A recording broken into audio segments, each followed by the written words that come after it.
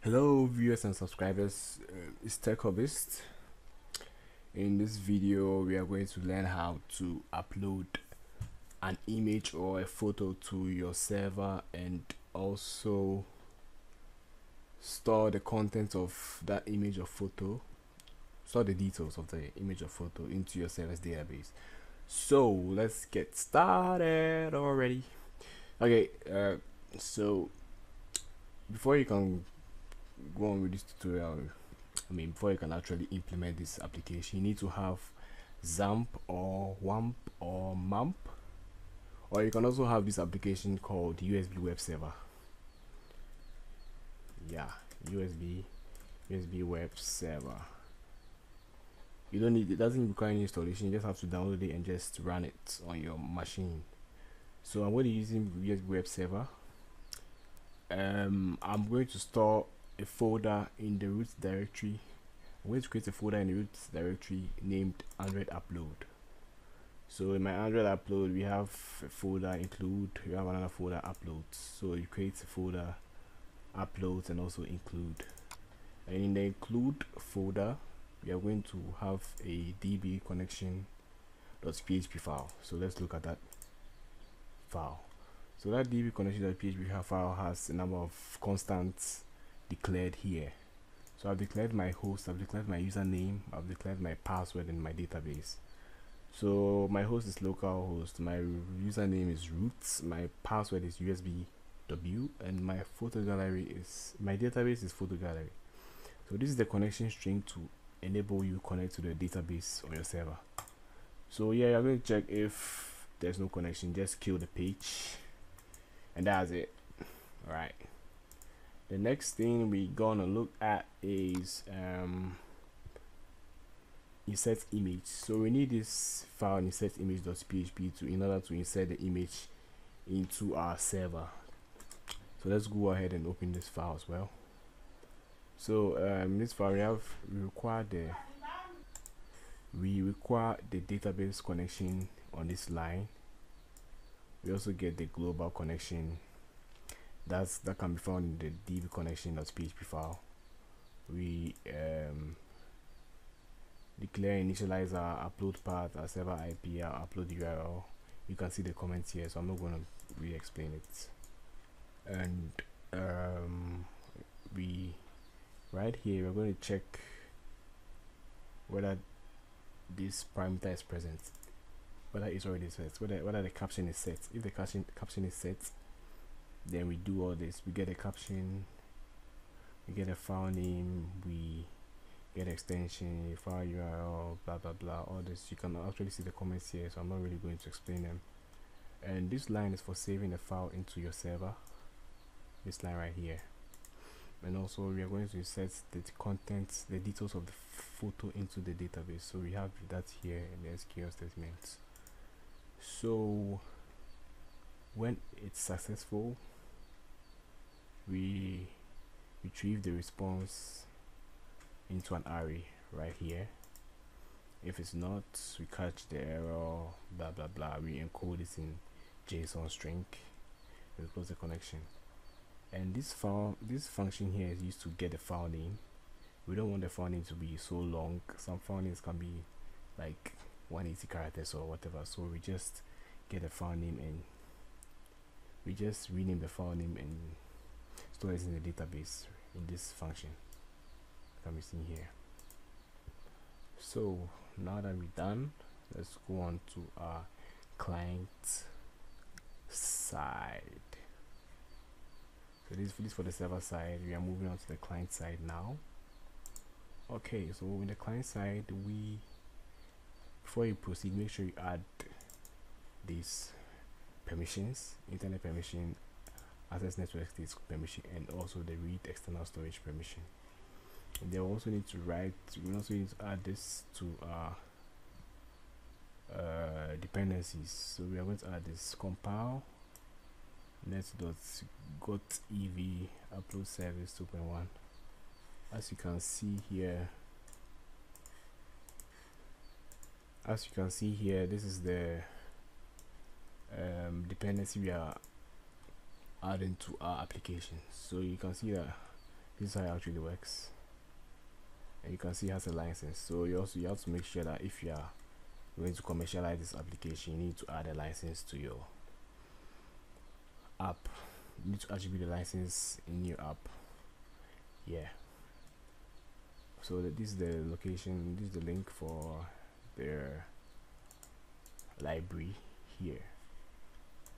And after you're done doing this, next thing you do is open your layouts file. You create a main activity. That's what I have here. It's already created. So open your layouts, your activity main, and add this few how do I call it, layout stuff here. So my image view is here, my text view, this is for the path,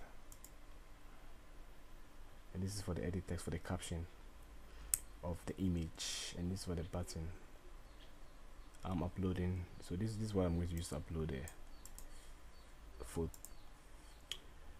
Okay, so once you're done, go to your main activity and then declare these variables here. So I'm declaring my upload URL link. So http 192.168.1.2. This is the this is the URL on my machine, local machine. I'm accessing this locally, so I'm using this, and it's stored in the Android upload folder. And you can find an instance image under that Android upload folder. So I also declare my image request code, my storage permission code. So you need this if you're running Android 6.0 or Marshmallow. You need this, and also declare my image view, my edit text, my text view, my button, my bitmap, which I'm going to use further later in the application. I'll show you, and also the file path. So in the onCreate, I initialize all of these. I get your IDs right here, and I also request for the storage permission. So you only need it when you're running on Android Marshmallow. If you're not running on Android Marshmallow, or if you're running below Android Marshmallow, you don't need the request permission. Then I set on click listeners right here. So if I click on the image view, I want it to open the file explorer and pick up an image for me. So the start activity for result is what you use to get the value returned from the file explorer. So when you're using the start activity for results, you need to implement this method. You need to override this method, the on activity result method. So this is going to check if your request code is the same as what you used here, and also the result is okay, and the data is not null. You get the file path of that picture you retrieve from the file explorer, and you also get a bitmap using the file path. And then I set my path to the text view. I also set the bitmap to my image view. That's what you see here. Okay. We need this method get path to get the path of the photo we retrieve from the file explorer. So this method is going to do just that for us. And the request permission, we need these two methods to request for permission to allow us access our storage. So we need to access our storage in order to get the pictures from our storage. So we need a request permission results and also request storage permissions. So yeah, after we're done, we come here, we come to the upload method. So when we want to upload, we need to have this method. So I created a method upload multipaths. So I'm getting the string value, the caption from the caption edit text. I also get a path of the file on this line, and this line is for an upload ID, a random ID for uploading. So you create a new multi-path upload request with the context, the random ID, and also the upload URL. So this line we're going to add the file, so I'm adding the image. That's the path here. So the path for the image is here, and also add the parameter. So this will be sent to the server, this will be sent to the server, and this will be sent to the database.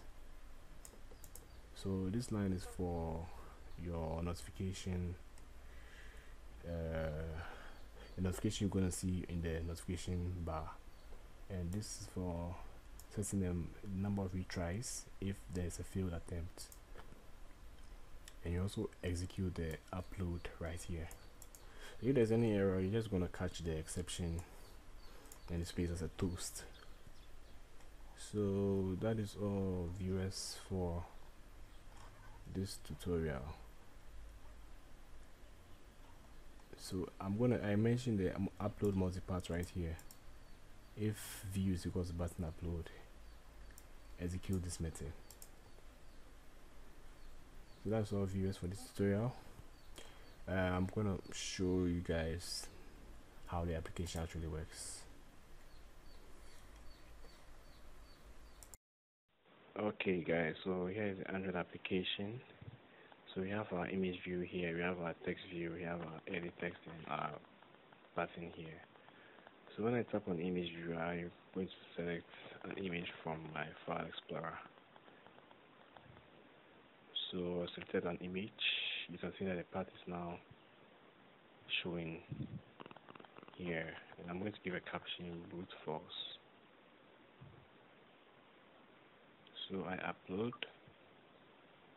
You can see that upload completed successfully. So it created a notification that shows the upload progress and order. So yeah, that's all for this tutorial, guys. I'm going to show you guys how it looked like in the server and our database. So stay tuned. Okay, so we are back to our database. You can see that what we uploaded from our Android application is now showing here. So we have the photo URL right here, we have the photo name here, and we also have the caption here. So now let's also go and check in our server and see whether the file was uploaded. So we go to uploads. You can see that the file is uploaded here. I'm just opening it. Yeah, you can actually see that it's the file we uploaded. Right. I think I actually forgot to let you guys know how to create a database. I didn't get to that part, but this is a screenshot of how it's supposed to be done. So my database has the following columns and stuff and tables. So we have our database photo gallery. We use the database photo gallery. We create a table with the photo name and photo URL and caption. Yeah.